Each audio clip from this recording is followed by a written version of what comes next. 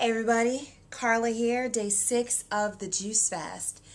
And today I want to talk a little bit about fear. I was talking to somebody on Facebook who said that they were scared to start a juice fast. And then responding to someone else on the Fat, Sick, and Nearly Dead page about how they were scared to fail. They were scared to start and they were scared to fail at this process. And I think that what we all need to realize is that it's not all that scary. You can't be afraid of being hungry, first of all, because that hunger that you feel abates within the first few days. Now it's day 6, I'm in my groove, I'm feeling pretty good, and I don't feel hungry. But one of the reasons that I don't feel hungry is because I drink enough juice. Again, I talked about it a little bit on the Juice Fast Prep Day video. You got to make sure that you have enough juice on hand. And there are people that say during a fast you're only supposed to drink 3 glasses of 20 ounces of juice a day. And if that ain't enough for you, drink more juice. You're not hurting your body by drinking more juice. It's a good thing. You're just getting more nutrients in. As you go through the fast, you may want to drink less, but in the beginning, if you need to drink up to a gallon of juice, drink up to a gallon of juice in order to abate your hunger. It's amazing how much drinking that juice will satiate your hunger. Don't be afraid of your stomach grumbling. It's just your body going through its processes. It doesn't mean that you're really hungry. I call hunger 2 different things. There's the body hunger, the honest to goodness body hunger that you feel. And you know when your body is hungry, not just when your stomach is grumbling, because sometimes when your stomach is grumbling, it's actually just processing the stuff that's in there. Well, you can feel in your body when you're hungry. There's that hunger. When you drink some juice and you have that kind of body hunger, your hunger abates just like that. It's gone. However, there is that mind hunger. That mind playing with you, like craving, you smell something, you see something on TV, you'll pass by a popcorn stand, and who can resist the smell of popcorn? Not many people. I'm telling you, that's the mind hunger. And it's when your mind says, yes, I'm really hungry. Ooh, wouldn't a pizza be good right now? And oh my God, remember those ribs that you had last week?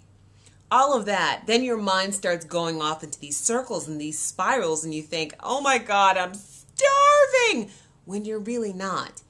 It's not the body hunger, it's the mind hunger that's messing with you. And people get really scared of the mind hunger. They get scared that I'm going to feel deprived, I'm going to feel left out, I'm going to feel like I am absolutely starving and I'll never have a burger again. Okay? So you don't have a burger again. Okay, drink some juice. You really will feel so much better. And as you practice this, as you practice the art of juicing, because it does become an art, your body will relax. Your body will stop thinking that you're trying to starve it. And it will just relax into the idea that, okay, we're getting all the nutrients we need. We're feeling good. We're feeling peaceful. We're in the moment. So I think that the fear that a lot of people feel is about being hungry during a fast. And at the beginning, okay, you're going to be a little hungry. So what? Let it go and just be in it. And then also, if you get to day 1, you find that day 1's kind of going hard for you and you may need a cracker, have a cracker. I'll have a handful of grapes on your first day in order to just kind of get through. Have a handful of grapes. Don't beat yourself up about it. This is the time to be at peace with your body, to really be at peace with your juicing. And if you're constantly throwing yourself under the bus because you think that you're not doing as good as somebody else, that you're not doing as good as me, don't compare to me. I wasn't doing all that great.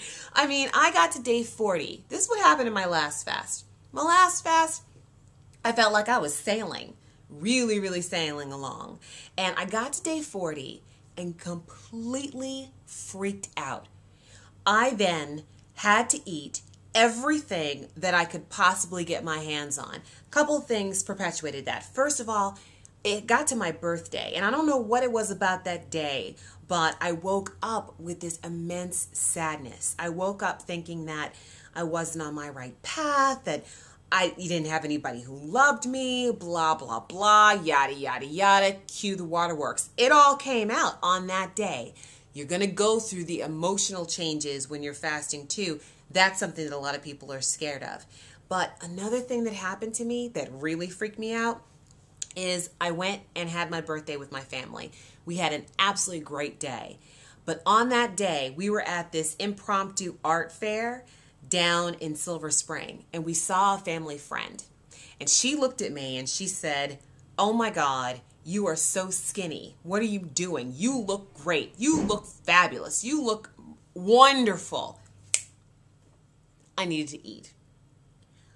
I'm not a person, believe it or not, by these videos, I'm not a person who really likes all that attention.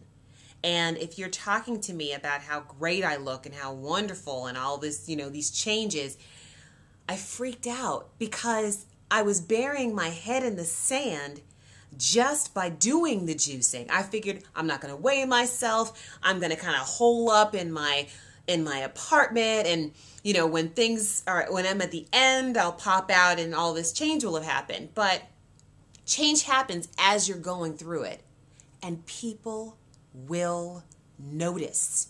They will. They'll ask you about the changes that you're making in your life because those changes are evident. They'll ask you what you're doing. They'll ask you what's happening with you. They'll compliment you. They may criticize you, whatever. All of this change is happening while you're juicing. And for me, that was so scary. That was so, so scary. But this time I realized that I have to feel the fear and do it anyway. I can either remain fat because it's more comfortable, it's safer, it's more mentally satisfying. What kind of sense does that make? It doesn't. So I can then be healthy, and people are going to notice, and you're going to get the attention, and you're going to do these videos, and people are going to comment. Okay, but my health is the most important part of that. My mental stuff will catch up with the healthy body that I'm having.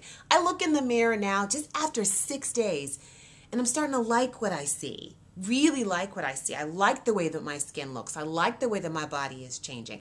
I know that my body's going to change even more by the end of this 40 days. And before, completely freaked out by that. Totally. I know what the fat Carla looks like. It's been a long time since I've seen the skinny Carla. Long time. Long time since a lot of people have seen the skinny Carla. And now, people are going to notice that. It means more attention from men, more attention from women, more attention from everybody, the good, the bad, or indifferent. But that fear that I feel about the attention, I have to let go of because it doesn't serve me. What serves me is being healthy. What serves me is juicing. So whatever your reason for being scared to juice, whether it's the criticism from your family, the attention that you'll get from others, or just that feeling of hunger, whatever your reason is, deal with it and juice because it's worth it. It's totally, totally worth it. I'll see you tomorrow. Hopefully, by tomorrow, you'll have a juice in your hand. Talk to you later.